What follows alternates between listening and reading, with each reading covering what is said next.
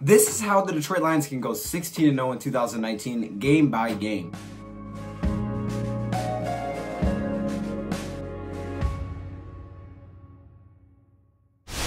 That is right, in this video we're going to try to make the Detroit Lions 16-0. Now if you guys want to see a video like this where I try to make them 0-16, I definitely can. That would be super unfortunate though, so hopefully that doesn't happen. Even if I make a video on that, hopefully it doesn't happen. But this is how the Detroit Lions can go 16-0, which would ultimately lead to a Super Bowl, our first Super Bowl ever. So let's get right into it. Starting off in week 1, we are at Arizona, and we can definitely beat the Cardinals. I feel like if you're trying to go 16-0, this is definitely a game you should win. Now they have the rookie quarterback, but they're still not a really good team. I definitely think we should beat the Cardinals, no problem there. 1-0. Now week 2 is where it gets tough already, because now we're home against the Chargers. But the Chargers are sleeping, right? They haven't got woke yet. Their offense is struggling. They're not playing very well. Phillip Rivers throws like 3 interceptions because of the pressure that we get on them. The Detroit Lions start off 2-0. Now week 3 at the Eagles. I think this may be one of the toughest games on their schedule. Now looking at it in Philadelphia, but it is early in the season, so the weather should be okay. So the weather's cooperating. We have a 78-degree day in Philadelphia, and the Detroit Lions find a way to pull this one home because Carson Wentz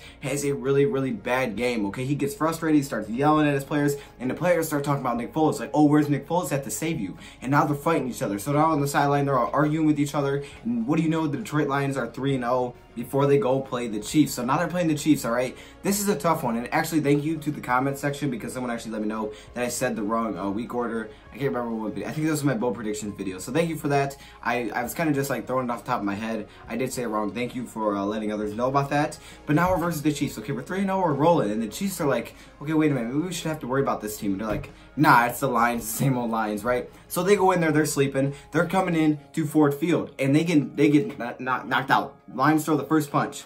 Lions jump up 14-0 on this team. And they're like, oh goodness, we actually might have to start coming back. Well, they get close, but they can't because late in the game, Teez Tabor, out of everybody on the field, comes up with an interception. And Teez Tabor seals the game. He's pointing. Darius Slay's following him. You know how the Darius Slay thing went? Well, that's Teez Tabor. He's wagging his finger, saying, I'm back. He gets his first, like, big moment, big play, seals the deal. The Detroit Lions are 4-0, and now we start hearing ESPN, like, are the Lions for real? Are the Lions for real? No, they're not for real. It's like, okay, we'll just wait then, because now we're heading into our bye. You know, we get to rest up, we get healthy. Now we're playing the Packers. Okay, now this is away at Green Bay.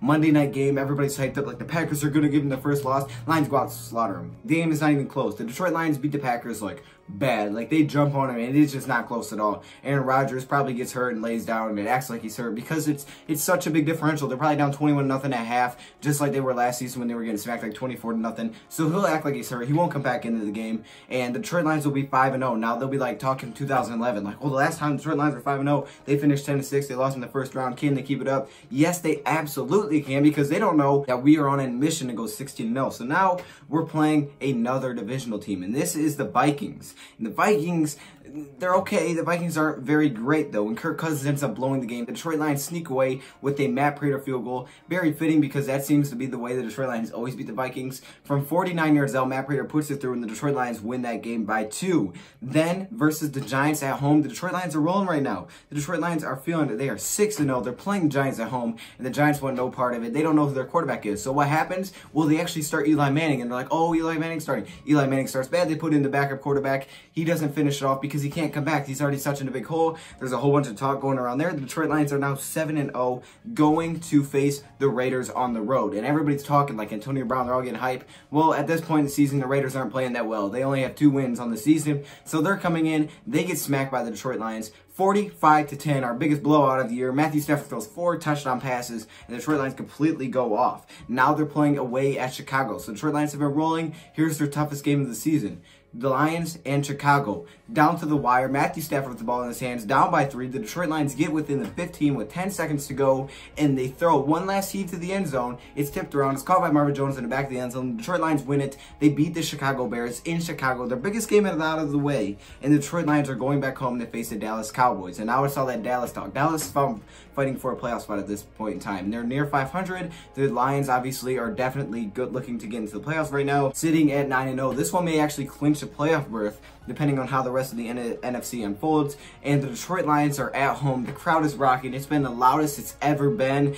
And Kerryon Johnson drops 200 rushing yards. An outstanding game, bringing back the Barry Sanders memories. Kerryon Johnson goes off. The Detroit Lions win a kind of a low-scoring game, 20-14.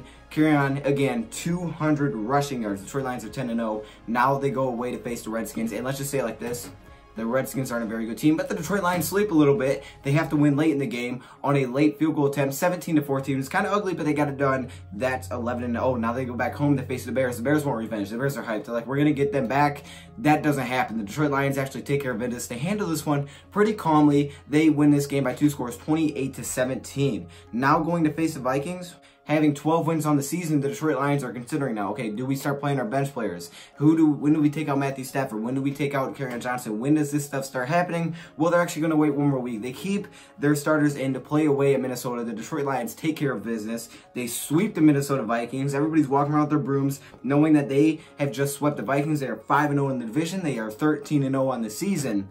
And now the question is where they start to come in, okay? Do you play your starters? Well, the Detroit Lions play the Buccaneers, and they play their starters for just the first half because they have such a big lead on the Buccaneers because Jameis Winston ends up throwing 3 interceptions in the first half.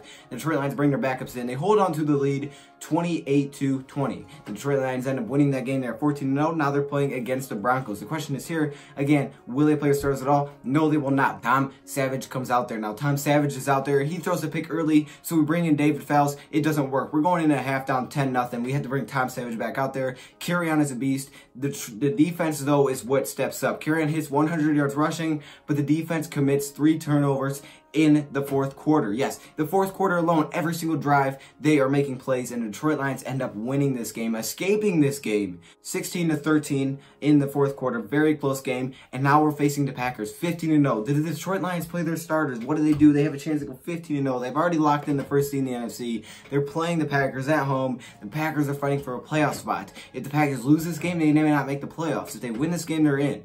What will the Detroit Lions do? They decide to sit everybody. Carryon sitting, Matthew Stafford sits, Kenny Galladay sits, the top players at each position sit.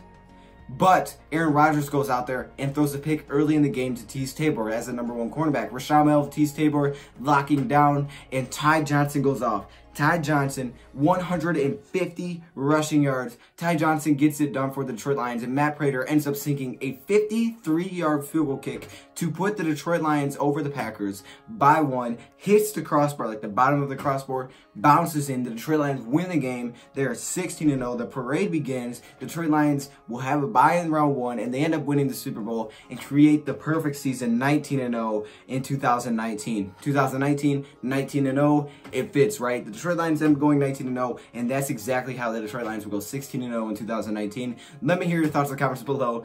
This is just kind of a little fun video. If you guys want to see how the Detroit Lions can go 0-16, I can do that. May not be as happy, but I can definitely do that. Anyways, thank you, Pride, for watching, and I'm out.